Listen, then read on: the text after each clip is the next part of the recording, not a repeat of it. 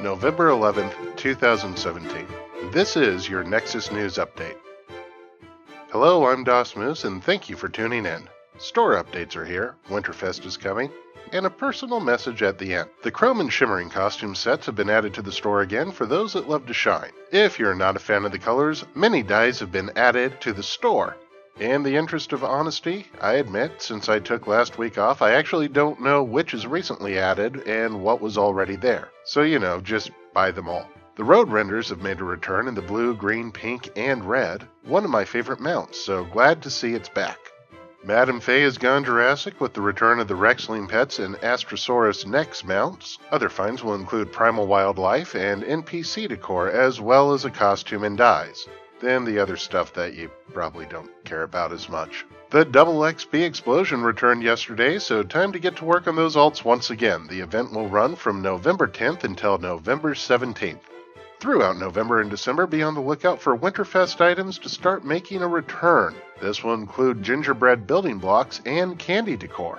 On a happy note, these items will be in the store this year, though I am sure Madame Faye will still have more than a few special goodies to offer, such as this mount, which I need because that's the most moose-like flare I think I'll get in Wildstar. Because God forbid that someone that just happens to like one specific animal can have some kind of flare or costume represent. So a big thank you to the devs for letting those items break free from RNG boxes and just letting us buy things. Not to editorialize, but letting us buy items flat out instead of putting them in loot boxes is refreshing. You can have all of my in-coins, just let me choose what to spend them on. Sarah Canevia, somebody with a very hard name to say that didn't just take 7 takes, is in town from November 10th through November 17th, while the Double XP Explosion is going.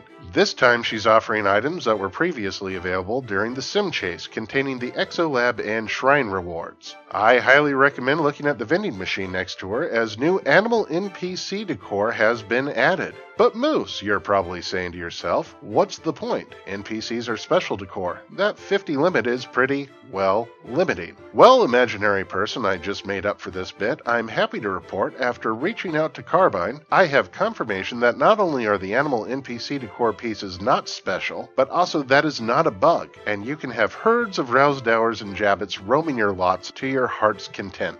I and the rest of the housing community are obviously very happy about this. Now a very heartfelt message to those that DDOSed NCSoft a few days ago. May every one of you, while your mother watches. That's going to do it for tonight. As always, thank you for watching, and I will see you on Nexus.